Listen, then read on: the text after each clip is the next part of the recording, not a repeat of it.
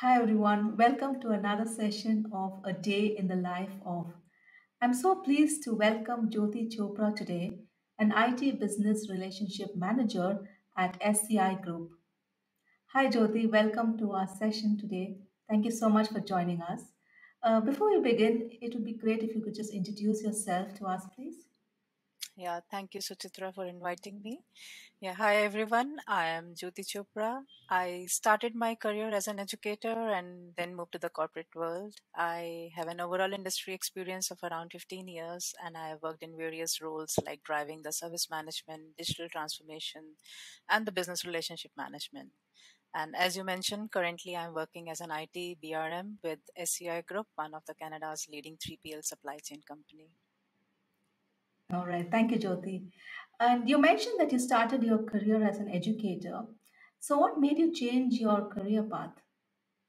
Yeah, well, soon after my post graduation, I started my career as an educator and I spent around 7 years with children and I enjoyed my teaching profession.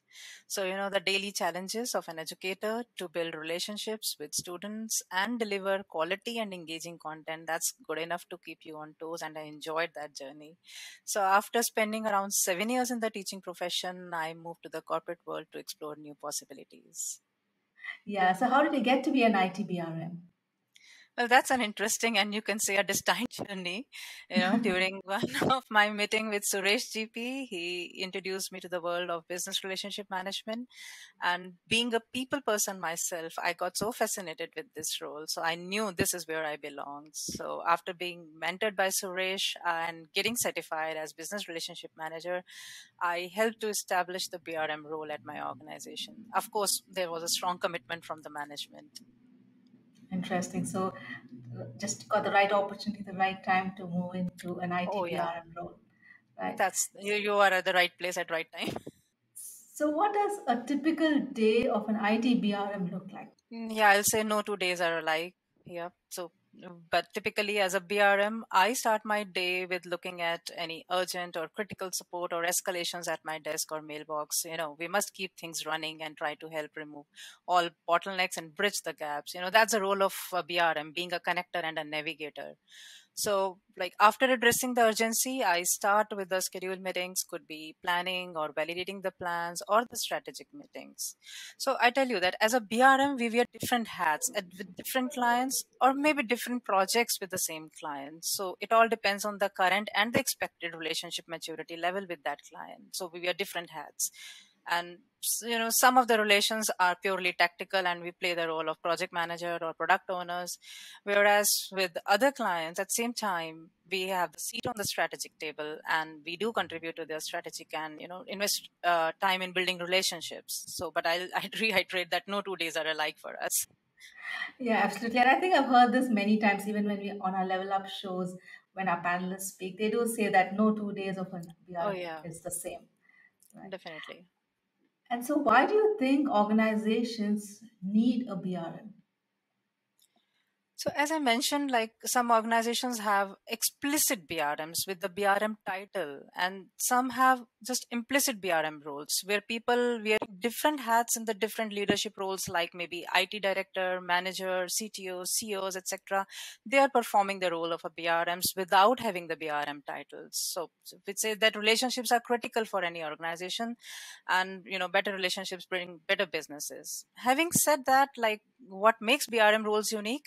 So BRMs look beyond the service level agreements, the SLAs, and address things that are not always calculated, such as customer satisfaction, suggestions for improvements, or maybe incidents that cause the organization the most pain. So BRMs serve as a bridge or the liaison between the business partner and the service provider. So BRM is all about converging them to one platform. So we all work as one team starting from day one while performing the demand management, defining the business strategies till the implementation. So I can say that right tools and capabilities, BRMs can break the silos and solos within the organization. Right, and I think you mentioned convergence, and I've done another interview earlier where my guest also mentioned convergence as a very key term for a BRM. So you have a BRMP. So what made you take up or decide to take on the CBRM training and certification? Yeah, that's a good question. And I'll say that BRMP is a foundation course which gives you the concepts and ideas about BRM. And it introduced the concept, the vocabulary, the tools, the core competencies needed to perform this role. So it's more focused on what and why. If I put in simple words, you get what Mhm. and why from this BRM. And if you know the famous golden circle of why, which is why is the core of central part of any role. So it helps you develop the purpose, cause, hence the right mindset about the role of BRM. So to move from what is BRM to why BRM, and I needed to expand my capability on how. So Mhm. CBRM is more of a practitioner course, and I get all my answers of how be a BRM. So it's more focused on how we learn to apply the tools from BRMP course in different situations. And I can say it's more of an application based with the more real life scenarios. And I'm really glad that I took the CBRM program. All right. And so, how would you say has gaining this training and certification started to help you in your current role?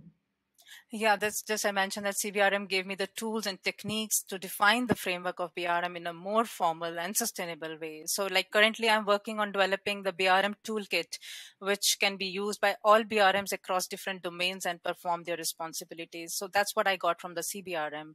And but most importantly, all of this is possible if your organization has a vision, intent, and commitment to build the BRM role as a capability. So, the very step for any organization to begin this explicit role is to understand why the BRM. Right. So, it's recognizing why the BRM is actually required for an organization. Yeah, definitely, definitely. That's the first step. Right.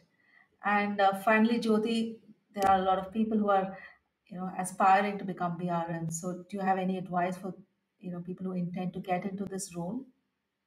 So, well, friends, life and business are all about you, the people around you, your relationships with them. So, if you are a people person and love being around people and love investing your time and energy in nurturing these relationships, then BRM is your goal. Go for this role and enjoy the journey. Doesn't matter right now if you don't have the right skills or not. I believe that relationship management as a competency can be nurtured and developed. Take the first step and rest will follow. Right. Thank you so much, Jyoti. Thank you so much for sparing time with for us and just giving us a bit of insights into your journey as a BRM and how the certification has helped you in your role. Thank you so much. Thank you, Suchitra, for having me.